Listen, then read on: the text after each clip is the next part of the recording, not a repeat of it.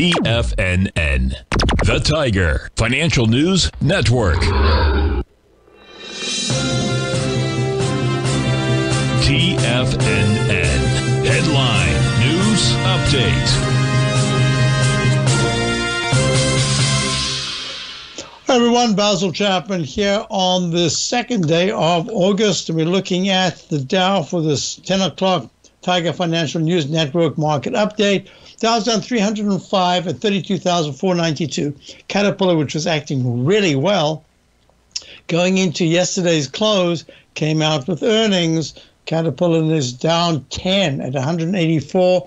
Failed just under the 200 period moving average, and that really is impacting the market. Although basically in the Chapman methodology, when you get to peak D, you expect other things to happen, and we're at leg D with a doji candle, so we were anticipating some kind of pullback. Today you're looking at the S&P, which is maybe making a peak C.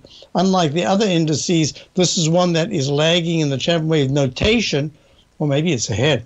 But even more important than that, if I can just get this up. Why does it always give me trouble here? S&P right now is down 23. Now the irony of this whole thing is that the S&P is really, in its own way, the 500 stocks are doing very nicely. But what we're looking at, I'll just move this over so that we can see the other indices. I can get that going.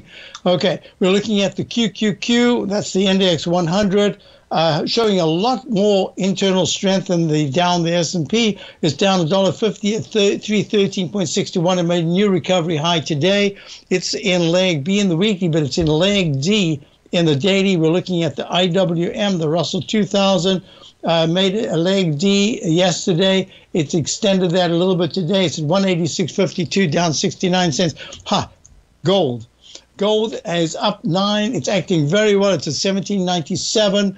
This is a very important moment for gold because it's been struggling for ages, but it hasn't broken down really when you think of what the dollar has done. The dollar is showing a little bit of strength today. It's up 16 cents to 105.56. We'll talk about this when I get back from my Tiger Technicians Hour.